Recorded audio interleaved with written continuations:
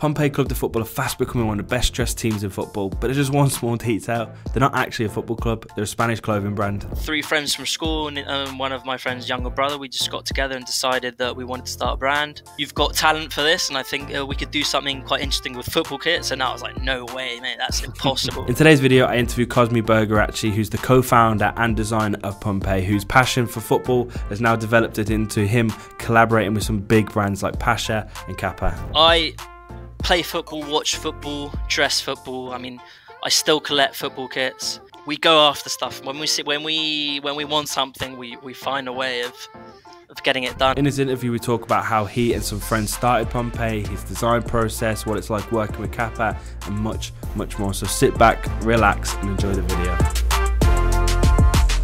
Well, thank you for coming on, first of all. I really do appreciate you joining us. Do you reckon you could tell me just a little bit about yourself up front, like, you know, where you're from, that sort of stuff, and like where you got into what you're doing now? Okay. Well, first off, thanks for having me. It's a pleasure to be here as a follower that I am. Where I'm from, it might sound a bit strange to some people because of the accent, but I'm Spanish. The thing is, I lived in England until I was 10. So I was born in Surrey. I lived in England for 10 years. My parents are Spanish, and we moved back when I was 10. I've been living in Madrid ever since. I'm now 32. So time flies quite a bit. But yeah, that's a bit my intro about, I think, about who I am. I don't know if I want to go into detail about maybe what I do or whatever. Or... Yeah, well, am I right? I'm right in saying you're the co-founder of Pompeii Brand, right? Yeah. So like, how did that kind of get started? Like, where did that start, and like, how did you kind of get into that in the first place? Well, that started, now it's nearly 10 years ago, so it's quite a long time now. We were at uni. I've always been into fashion. I think me growing up in England and then moving to Spain helped me in having quite a I think I was slightly different to people at my school because I had an influence from when I lived back in England, and I think it helped me kind of form like my own personality, luckily, and I was really into fashion quite early on. So I'd always wanted to do something, never really thought that was actually something that was an option, because maybe you do think of trying to be a football player, but of starting your own brand isn't really on the books. And I was studying business. I had like the options that were kind of like presented to me here in Spain. Where I honestly, I couldn't be asked with what my future looked like. So I was like, it was just beginning of like Instagram was starting to be like quite big with small brands, and it seemed like it was easier to start something from scratch. And the fact that you saw people doing stuff that were also young, for me, it helped for me to try and start this process. And basically we just 3 friends from school and one of my friend's younger brother, we just got together and decided that we wanted to start a brand. Then obviously from the idea to then bring it to life, it's quite a long process, and it's very hard. And I quickly found out I knew absolutely nothing about anything related to fashion apart from being a consumer, but I really knew nothing about the process, manufacturing, nothing of how it works. But yeah, that was a bit how we started all of this. I love that, mate. I love that it's kind of come from just a group of friends, and it's kind of, you know, you build it up and you build it up, and I'm guessing there's a lot of trial and error involved with that. But you know, it's something very inspiring, to be honest, mate. I love those kind of stories. You said you started in footwear and then it kind of developed into clothing, right? But then where did the pivot into football kits come into it? Yeah, it's quite funny because 1 year before we started Pompeii, which was 2014, one of my friends, he was the one that came to me and said, mate, do you want to start a football kit company? Because I think you have a bit of I can't think of the word, but I think you've got talent for this, and I think we could do something quite interesting with football kits. And I was like, no way, mate, that's impossible. I mean, football at that time for me, it seemed like it was just I just couldn't see it, and I was like, nah, I'm not interested, man. I can't see that happening. And then during this whole process of footwear, then we got into clothing. We became a lifestyle brand. We never really found like that universe to create the lifestyle around. And it was always, because if you're not like, if you don't have something like very concrete, like surfing, skateboarding, which is like very easy for the consumer to understand like what your brand breathes. I think it's quite hard. It's quite hard to build something now. More and more brands, literally, it's just streetwear and it's for life. But we really wanted to find that something that like that was what was true to us in first instance, and then that really helped like gel the pieces together. And I think we started with the whole football thing um 2 or 3 years ago now. I think 2 years ago, so it hasn't been that long. We designed like our first collection with football shirts inside of it, and then from then on we brought in all the inspiration of the brand, because we have like a mood board that we call the Walking Club, which we use, we just upload inspiration and stuff like that, and sometimes we post some of that stuff on our Instagram. And all of the football stuff that we posted worked really really well, and we were like, there's something here. We're not the only guys that like football, and like football in a like a nostalgic kind of sense with a certain aesthetic. And we're like, why not try and bring that to our brand? And obviously there are other big brands that were doing stuff. And yeah, and it started there, and from then on, it's been like we did that our collection, which was like the introduction, all that inspiration that started working. We waited a whole year until we did something again, and then we did a small capsule for the World Cup, and from then on, we had like the Pacha, Ibiza, Kappa, well, stuff we may go into now, but it's like grown quite quickly in the past year. Amazing. Yeah, it's good. The football, I feel like the football niche, if I was the same, to be fair, with you, when we were younger, it's like football's just this kind of untouchable thing at the top of the mountain, and you don't really think too much like you can go and be a part of that. But then like the older you get, the more you realize, no, that, you know, it's more touchable. And I guess as well, just with the time at the minute, fashion and football, the Yeah, crossovers are everywhere, aren't they? So yeah, it's that's so interesting. What team do you support, mate? If you don't mind me asking, I'm just interested. yeah. I support Athletic Bilbao. My Oh, parents are nice. from Bilbao, and in the north of Spain, Basque Country, and I support Yeah. Athletic Bilbao. Then I'm quite yeah, I support Athletic.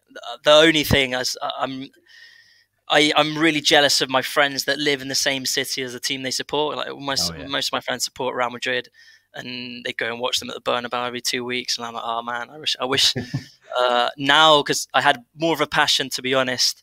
For I watch all their matches, but I had more of a passion for Athletic when I was younger. Now that I've grown a bit older, I'm like, I wish I could have like just that go every 2 weeks and feel that fire that I feel my friends feel. And but yeah, I support Athletic Bilbao. And then, to be honest, I'm that kind of guy that maybe people don't like too much, but I like, for example, in the Premiership, I like teams based on the players that are there at the time.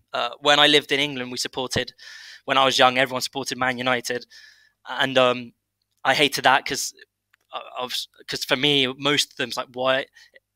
Maybe it's a bit different to here in Spain because there's like two big clubs, then there's Atletico now, but everyone supports like Real Madrid or Barcelona, but then you support the club from your city. But then for me in the UK, for people like from London to support a team from Manchester was quite strange. So I didn't like what everyone says. Like for me, a lot of these people were glory supporters that then started supporting Chelsea when Abramovich came and all of this. And so we supported Arsenal because it was like closest from home of the London clubs.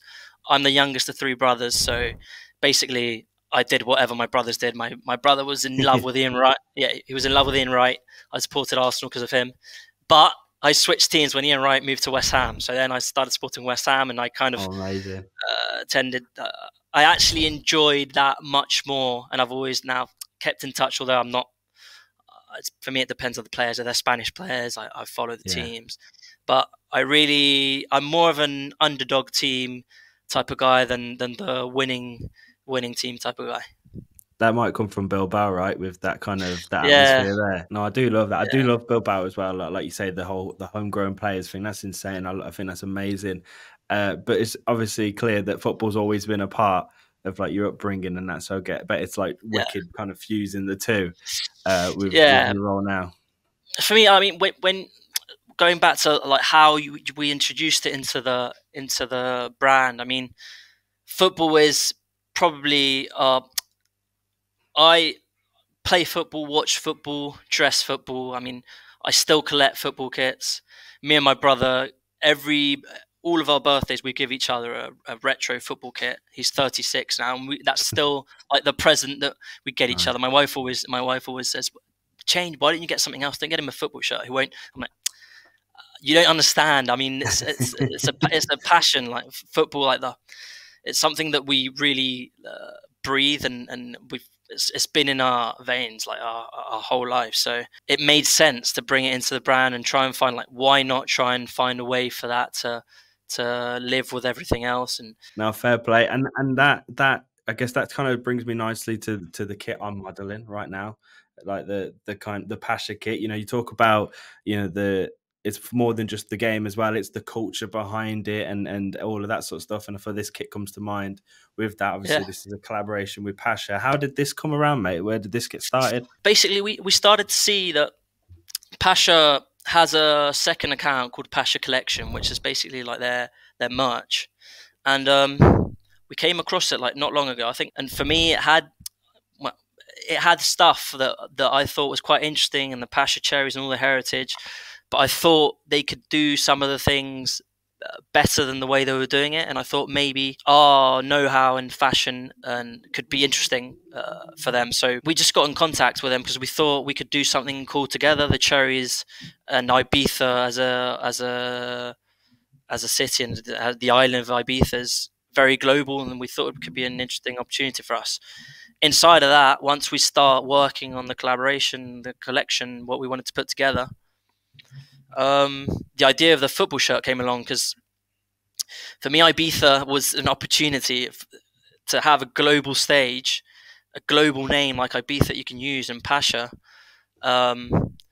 it's much easier to put a Pacha in big on a football shirt than do it on a t-shirt. Well, you can do it on a t-shirt, but I thought it was a cool way of, it could be a cool way of merging. We came up with the Ibiza Football Club as concept, basically. Ibiza has two main clubs in the island, but there's not like one strong one. There's Ibiza Unión Deportiva and Ibiza Islas Pitiusas. They're both in third tier now, third and fourth tier, but none of them are really very present. Apart, the projects are good footballing projects, but they're not very present. For example, when you go to Las Palmas, to the airport, it's full of Las Palmas football shirts, and a lot of tourists buy Las Palmas football shirts. And we thought that the Pacha collaboration, the football, with what we'd been doing, and we had a bit of recognition now. We thought to build the official club of the island could be a really cool opportunity. So we thought, in your head, obviously, you're like, there's something quite interesting here. We can become like the main shirt of the island. All the clubbers that come to Ibiza to then buy their shirt, because a lot of people were wearing football shirts down the street on the day after the night out. So we're like, why not become, since there's no actual club that's got this positioning related with the island of Ibiza, why not be us? So that was a bit the idea behind all of the Ibiza football clubbers and designing the football shirt.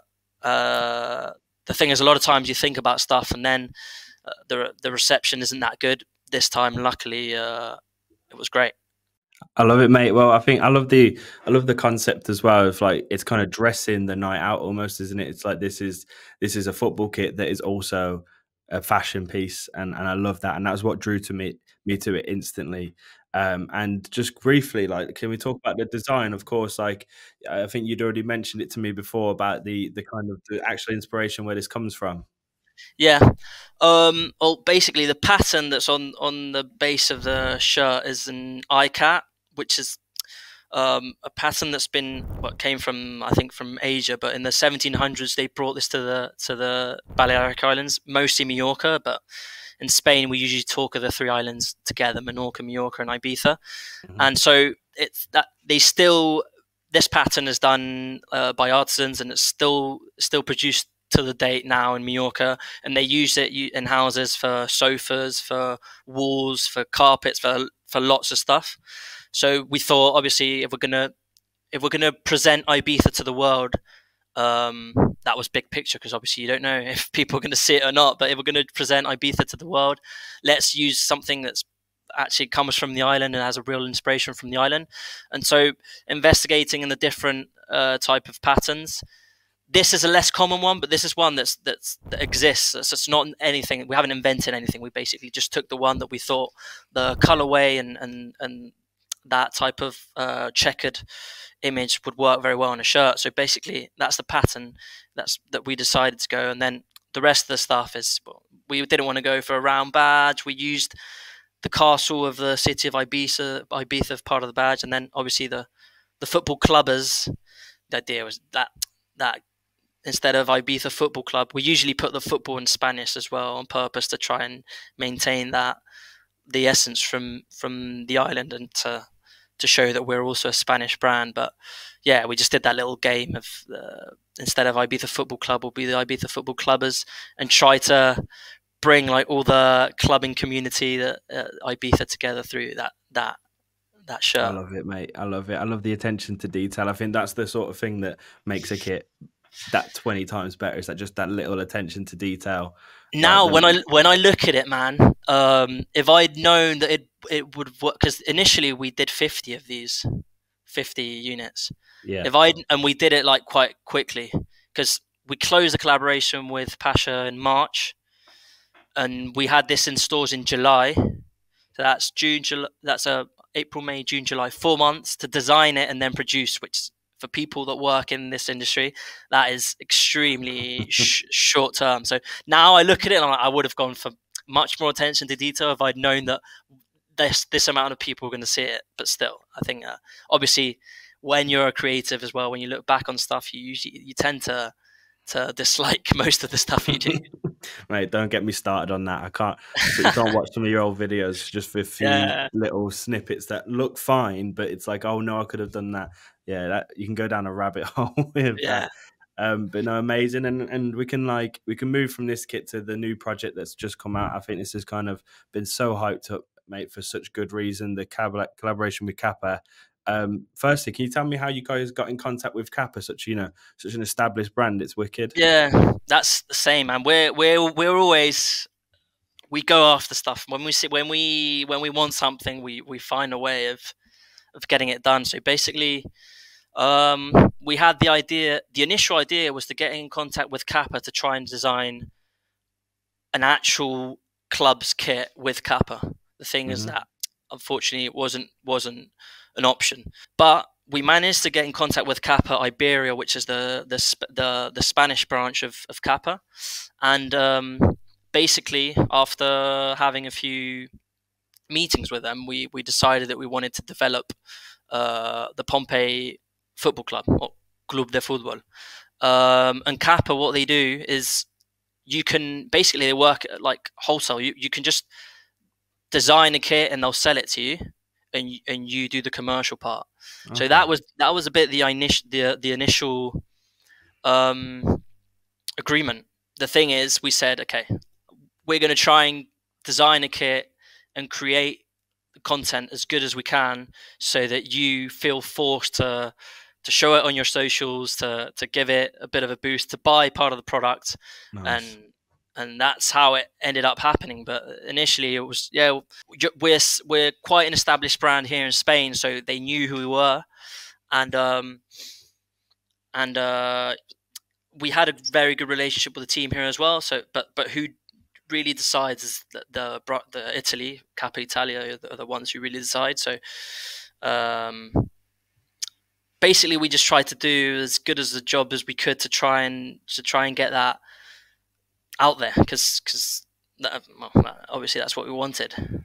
I think you guys have done a great job. I think the first thing that you've nailed is just a beautiful design. I think that's the core of anything, and it's honestly stunning. What was the kind of design inspirations for that kit this time around? Okay, this time the only thing that we knew was we want to use green, because that's the color of the brand that we use on our shops, on our labels and all that. And then I want to use a collar because the idea was, this is shirt the same way as the one that you're wearing. I've always been more into shirts with collars, and then I want this to be a piece that you can wear off the pitch and feel like you're not to feel silly in certain situations. Yeah, so sure. after that, the idea was to create a fictitious club, which is Pompeii Club de Fútbol, and the claim of the club was the best dressed club in the world. So on the whole project, we had pre-match, match, and post-match collect capsule for absolutely everything. Obviously, that isn't something we could do straight off the bat with Kappa, and obviously we want to go slowly but surely. But we had an idea of how we'd like our players to arrive at the pitch, how we'd want them to play and warm up, and how we'd want them to be dressed like off the pitch after the match, getting onto the bus or whatever. And the inspiration, honestly, is Wimbledon, the tennis Really? championships. Yeah, because Amazing. the umpires, the uniforms that Ralph Lauren designs for Wimbledon, I thought was obviously trying to make that slightly less preppy, but to have a preppy vibe and bring it to a more modern aesthetic, and not that try and bring that to streetwear, but that refined streetwear that I like to call Pompeii. The idea was to bring that into the club, and the Wimbledon uniforms, the ball boys, the umpires, all that mix was a bit the inspiration behind the design. So I love that. like the palette with the blue, white, and green, and the stripes, and comes a bit from that Wimbledon vibe. I love that Wimbledon, connection there. That's really, really cool. Is there any sort of because obviously working with Kappa, is there any sort of like kits that you looked at to be inspired by like actual football clubs from the past? I mean, there isn't like one specific. We knew that we wanted the Kappa tape on the arm. Yeah, iconic, isn't it? Yeah, there's a lot of kits there, like Juventus. There's a Man City kit from back in the day in the 90s as well. So like we knew we wanted that tape with the Omni that they call it on the arms, on the sleeves. But there wasn't like one specific. Obviously, there's a lot of stuff going around. They've done amazing stuff. Obviously, all the Venezia and Athens now, Calicia, has an inspiration, I think, in all of us that are and a lot of what's going on in football at the moment with Kappa and all that. Mate, that's amazing. I love it. It's like a bit of a hybrid of a lot of things, and I think you said it there. It's like classy. It's such a classy kit. I do love it. But just a side note, I love the promo that you guys have done around it, the photography and everything. It's been wicked. I really, really like it. Moving forward, is there anything that you guys have got your eyes on in the future that you can tell me anyway? Like you mentioned it there, designing an actual football kit. I'm sure that's a dream, but is there anything else? I mean, we've got the Pacha and Kappa. We're in talks for a second collaboration for next year. So those are things that they're on the table that aren't 100% confirmed, but things that we'd like to work on. Because I think for us, it's interesting as a brand to give things continuity with certain, like the concept of the Ibiza Football Club and the concept of the Pompeii Football Club, and to carry on developing that. That would be something that we'd like to do with Pacha and with Kappa. We still don't know if that's going to happen or not. The other thing that you mentioned, the designing of actual football shirt, that's an objective for the next year. It's also in talks, nothing 100%. Can't say what club, but that's the main big goal. But apart from that, we don't really have anything else. That would be more than enough, to be honest. Because we've also got the lifestyle, obviously, to get to. Yeah, design. Fair enough, mate. I mean, any club should be honoured because what you guys have been doing is great. Honestly, I mean that. Thank you so much for coming on the channel. I really do appreciate your time. If anyone's watching that hasn't checked these guys out, check out their work. I'm sure you already have, but please do. I appreciate you joining me, mate. Thank you. Thank you, Jamie. Thanks a lot. Take care.